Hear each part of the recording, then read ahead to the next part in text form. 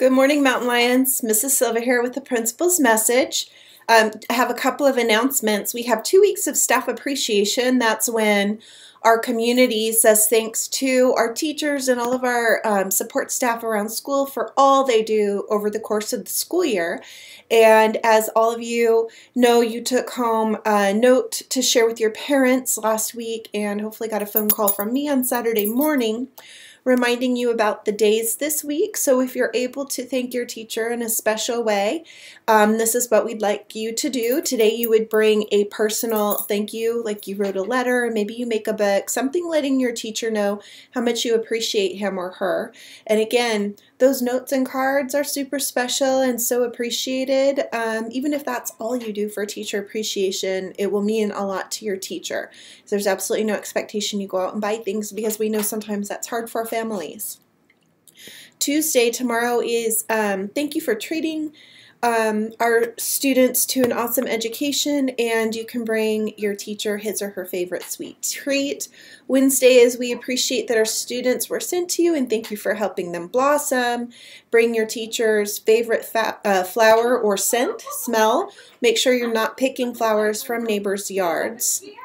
Thursday is thank you for nourishing our students with a great education. Bring your student's favorite beverage or your teacher's favorite beverage or food, excuse me. And Friday, you guys can see I'm kind of reading and talking at the same time, is every teacher works hard and deserves time to relax. So bring any of your teacher's favorites for relaxation or hobbies. And again, none of it's required, but if you can and you want to, we know that your teachers love and appreciate what you do to show them how much you appreciate them. And then we'll continue this week. I need to say a big thanks to our extended day program who did an incredible job decorating our school and making sure each door and workspace is special with the art and signs you did. You guys totally rock and we think you're amazing.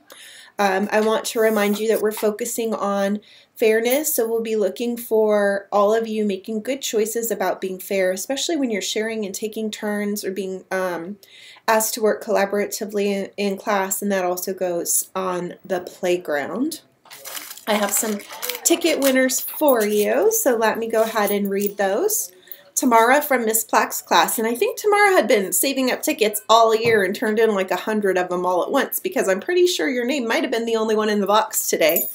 Michaela from Mr. Charles' class, Cynthia from Miss Hammett's class, Juliet from Miss Copeland's class, Matilda from Miss Litoff's class, Samaya from Miss Covey's class, Anisabel from Miss Statmuller's class, Lisbeth from Miss Wolzen's class, Sunshine from Miss Sargent's class, Connor from Miss Montez's class, Allison from Miss Harlow's class, Numaya from Miss Harlow's class, Fabienne from Miss Thomas's class, Rebecca from Miss Custenborder's class, and Ariana from Miss Thomas's class.